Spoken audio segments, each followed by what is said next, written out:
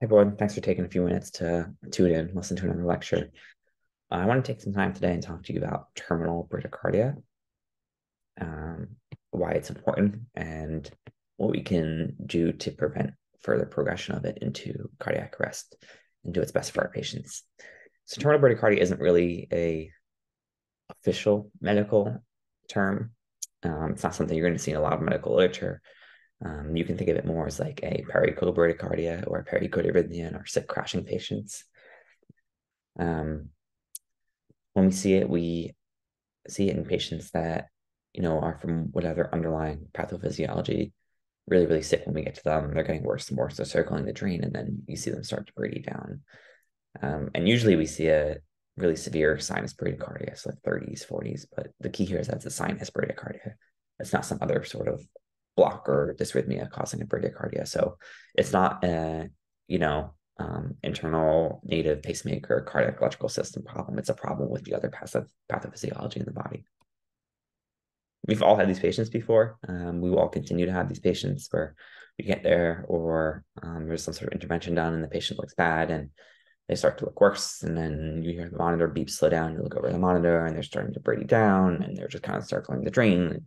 You're trying a bunch of things and nothing really helps. And then everyone's scrambling and then they go into a PEA arrest. Um, Really, it's due to the end stage of underlying critical illness. So, hop killers is a good mnemonic. I'm sure most of us, if not all of us, have learned hop killers the mnemonic when we were learning resuscitation and intubation of patients. It was created for patients being intubated and the critical patients, especially that were being intubated, and to highlight the importance of addressing and kind of fixing underlying problems, resuscitating our patients before we intubate them. H stands for hypotension, O, hypoxia, and PEPH, so acidosis. Those are really three big things that if you don't improve, stabilize, resuscitate before you intubate a patient, you're doing them a disservice and putting them at high risk for decompensation and cardiac arrest. But hop killers can kind of be applied to this terminal bradycardia in a sense. So really our hypoxic patients, mostly hypoxic patients, we mostly see terminal bradycardia, pericard bradycardia in our end stage respiratory hypoxic patients, but we can see it in our patients who are just profoundly hypotensive or acidotic from whatever underlying pathway. This is really just to show you that a lot of different disease processes can lead to this terminal bradycardia endpoint. Classically, we'll see it in our COPD or in flash pulmonary edema patients, or maybe even our aspiration or septic patients, because those are kind of like our bread and butter respiratory patients. But you can really see it in any sort of disease process. Your massive PEs, not very common for us to see it, but it can happen. Our really severe acidosis, maybe our DKAs, our tox patients, our patients in shock for whatever reason. Lots of different things come to this single final pathway.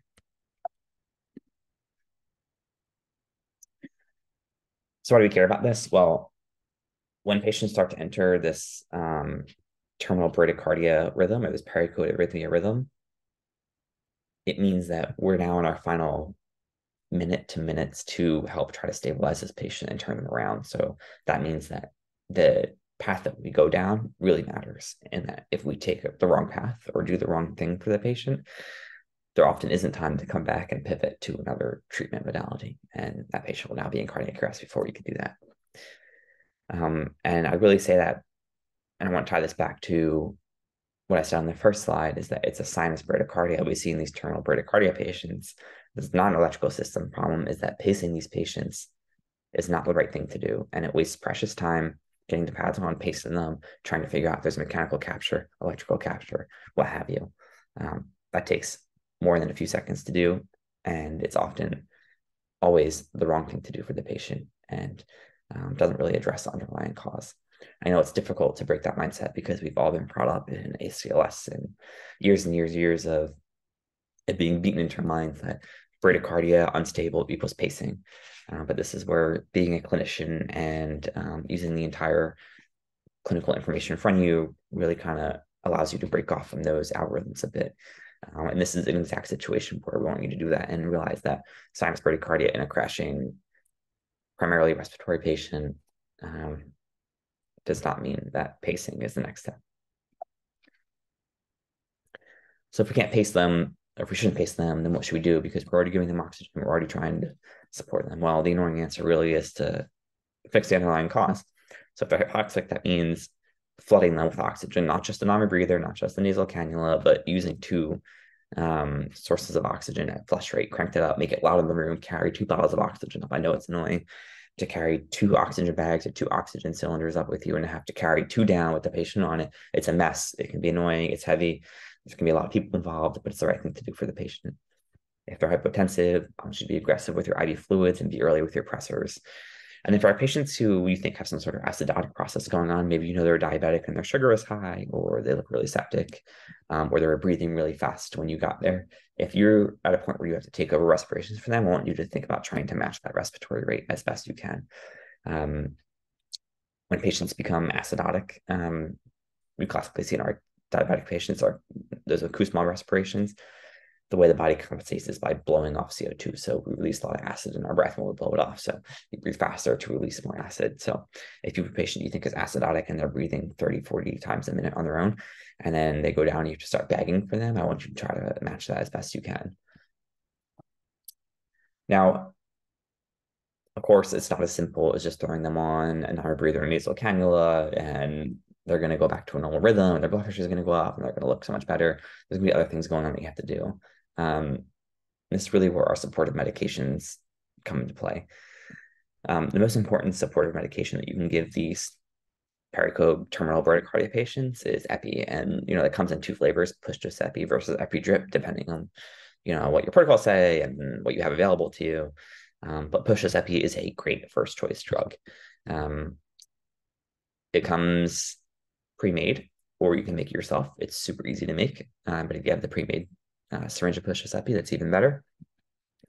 Epi drips are great for if your protocol allows it and your patient's responsive to push-dose epi. The problem that we see with push-dose epi a lot is that it requires you to constantly be on top of it and giving it every couple minutes. So there are oftentimes lags in the pre-hospital world, whether you're moving the patient down a flight of stairs or extricating them or what have you. There's something else going on that if there's a missed dose or two or prolonged from first dose or second dose to epi, that it might have worn off and we're kind of back in our starting spot. So epi drip is really great to kind of bridge that gap between them, provide a continuous infusion if you know that the epi works. If you don't have access to an epi drip, a nor-epi drip or a levo drip is also a great option. Atropine, really not that important in these patients. I won't fault you. It's not a bad idea to try to give a dose of atropine. It's just the way atropine works is it blocks the vagus nerve and kind of increases heart rate that way. It's kind of more of a cardiac electrical pacemaker type of drug than an actual pressor medication. So similar to pacing these patients, atropine probably really won't do anything. Now, atropine is a lot faster and easier to give a dose of atropine from the amp than it is to hook the pacer pads and spend a minute or two setting your milliamps and trying to figure out if you have electrical capture versus mechanical capture. So atropine, if you're trying push-dose epi, if you're getting your drip set up and you want to give a push of atropine, that's fine. But really, really tiny here is pacing, and I don't want you to pace these patients. And now, of course, if it is the last thing you're trying and they've gotten a whole stick of push-dose epi and fluids and they're on CPAP with nasal cannula underneath of it and they've gotten atropine and they're still not budging, then sure, yes, pacing might be the appropriate next step, but it shouldn't be the first thing you do in these patients. Now, if you're at that point where you're going to start pacing these patients, but you should not really ever be pacing these patients. It's important to make sure you have mechanical capture. Really, any patient that you're pacing, make sure you have mechanical capture because it happens quite frequently everywhere that you get electrical capture and there's a few minutes before anybody remembers to check mechanical capture. Quick pharmacology detour. I think it's really important to understand what the medications we use give and why they work. I don't like pharmacology that much myself either. Looking at these slides make me nauseous, but it's important to make us good providers. So epi down here. Epi down here kind of works on 2 different receptors, the alpha receptor and the beta receptor. Think of alpha as more of your peripheral blood vessels and squeezing those down increase your blood pressure. Think of beta primarily being in your heart. So beta receptors cause harder squeeze, so increased blood pressure and cardiac output and increased heart rate or chronotropy, so it's going to increase that heart rate. So, in our hypotensive, hypoxic, crashing terminal bradycardia patients, epi is a great first-line drug because you're going to get increased blood pressure, you're going to get increased squeeze the heart, get your cardiac output, and your heart rate's going to go up theoretically. Norepi is a great second line drug in these patients. It's kind of very similar, but in a sense, a little opposite of epi. So it has more alpha, so it has more peripheral vasoconstriction going on. So your blood pressure is going to go up. It has a little bit of beta, so it should increase your heart rate a bit. It should increase that squeeze force a little bit. But push-dose epi should be your first line in these patients. Making push-dose epi is super, super easy. If you work at an agency that has pre-filled push-dose epi syringes, you're lucky. But it doesn't mean that if you don't have it, you shouldn't do it, because that's a hassle to make. All you have to do is take a flush. You waste a cc out of that flush. Now you have a flush with 9 cc's in it. You take your cardiac epi. You take a cc out of that cardiac epi into your flush with 9 mLs. So now you have 10 mLs, 9 of which are saline or your flush, and 1 mLs of which is your co-dose epi. You mix it up, and now you have push-dose epi, which is 10 mg per ml. Super, super, super, super easy. Takes 30 seconds, literally.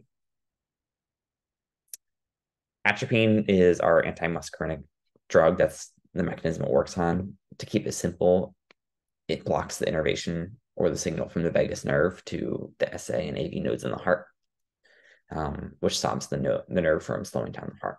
If you're in a patient that has really bad COPD, flash pulmonary edema, and they're hypoxic, I don't think atropine is really going to do anything if they're reaching that terminal bradycardia phase, just based on the mechanism it uses. I also want to take a moment to talk about oxygenation in our patients, because one, it's really applicable to these patients, especially our hypoxic patients, but two, it's good to know just in baseline when you're treating patients. So FiO2 percentages, at room air, FiO2 is around 21%. When you're using nasal cannula, a good cheat code you can use for it is to add about 4% to the FiO2 for every liter of nasal cannula you use. So 1 liter of nasal cannula will get you around 24-25% FiO2. So 6 liters nasal cannula will get you around 44-45% FiO2, depending on the source you look at. Non-ray breather at 15 liters per minute gets you around 60-90% FiO2. Probably more 60% FiO2. To really get that 90% FiO2, you have to have a perfect seal of the mask on your face and have no leaks whatsoever, and the reservoir has to be perfectly full, and there has to be no interruptions in the flow, no switching tanks here or there. So it's probably more around 60%. I mean, how many times do you get a non-breather out of the bag and it's cold outside, or it's been squished in the bag and it's kind of like not really sealing on their face too well, or they're really not super responsive, so they're kind of like a little gorked breathing the non-breather when you're trying to pre-oxygenate them. It's probably more 60%. When you think about 45% of your nasal cannula, you're really probably not getting 45%. There's this phenomenon of oxygen washout. So if you do 6 liters of nasal cannula through the nose, but your patient's breathing 20 times a minute very rapidly, mostly through the mouth, they're getting a bunch of 21% FiO2 from the room through their mouth, and only a little bit of 45% through their nose. So a lot of that 45% gets washed out. So you kind of down your FiO2 with those two. And something that's really important to know and to be familiar with your own CPAP, if you carry CPAP at your agency, is that a lot of CPAPs at 15 liters per minute, which is what they're designed to work off of, only provide about 30% FiO2, which kind of makes sense because CPAP is, primarily supposed to be a pressure support device, splinting open those alveoli, not really marketed as a high FiO2 oxygen delivery device. So this is just a plug to get familiar with the CPAP device you have and know what percentage FiO2 it provides, because if your patient needs CPAP and FiO2 and you put them on just CPAP at 30%, you're really doing them a disservice. You're pretty much just putting them on room air, like a giant fan blowing room air in their face. Now, there are CPAPs that have different FiO2 like valve settings on the actual tubing that plugs into the oxygen cylinder. I think it goes like Pulmodyne has one that goes to 30, 60, and 90.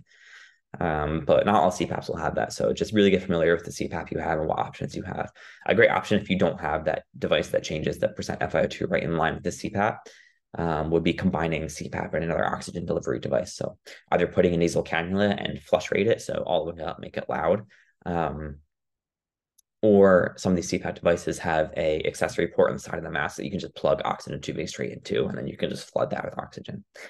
And yes, like we said before, this means bringing 2 bottles of oxygen up those 3 flights of stairs to your patient and carrying 2 bottles of oxygen down when they're on the stair chair or reeds or whatever you're doing. And it's really annoying and it sucks, but it's just the right thing to do for the patient.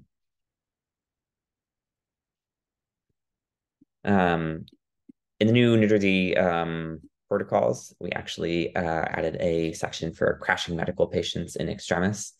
Really, I want you to know that patients that we show up to that really need us have found a position of comfort. So, there's often this patients that we'll go to that it doesn't matter if we got there 30 minutes before or 2 hours after, they probably would have been fine. But the patients that we got to and our actions in the next 2-3 minutes actually matter, and we'll make an outcome on this patient, determine whether they can survive and go to the hospital, go into a cardiac arrest. These are the patients we're talking about, and these are the patients that we want you to sit on scene and treat and resuscitate before moving. These patients have found some corner of the room, some position in their body that have optimized themselves, made them get as much oxygen as possible.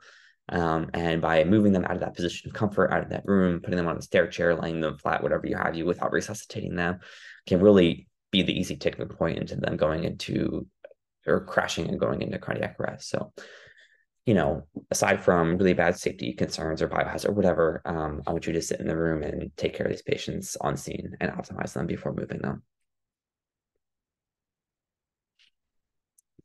Pennsylvania has had this protocol for a little while now. A lot of other states are starting to adopt it too. So I spent all this time saying that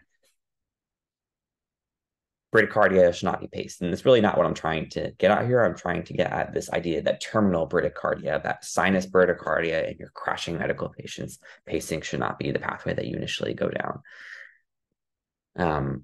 Pacing and atropine and other electrical system support is great for Brady dysrhythmias from an electrical conduction issue, right? Your old grandma, grandpa who are in heart block. But the reality is these patients just don't present like our terminal bradycardia patients, right? Our terminal bradycardia patients are that really sick, crashing patient in front of you. They look terrible. They're hypoxic. They're sweating. They're starting to go unresponsive. Those are the patients. And they go into a sinus brady. That's the terminal bradycardia patient. This isn't your old patient who has a 3rd-degree heart block that you hook up in the monitor and be like, oh, whoa. It's like, oh, I was a little dizzy and I passed out. Or maybe they passed out a few times in front of you and it's freaky and it's weird, but, they wake back up and they're not toxic. They're not toxic appearing. So these are the patients that I want you to think about pacing on, not your terminal bradycardic crashing patients. All right, so some big takeaways from this. In your crashing terminal bradycardia patient, I want you to be aggressive in treating the underlying cause. I want you to provide as much oxygen as you can, bring 2 bottles up, use multiple modes of oxygen delivery devices. Okay, be familiar with your CPAP if you have it at your agency can do, what its limitations are. Be early in your use of vasopressors, especially push-dose epi, and be aggressive. And really don't get sucked into wasting a little bit of time you have with these patients, going down the wrong pathway and trying to pace them. All right, as always, if you have any questions, find me, shoot me an email. Always happy to chat. Thanks for tuning in. Have a great day.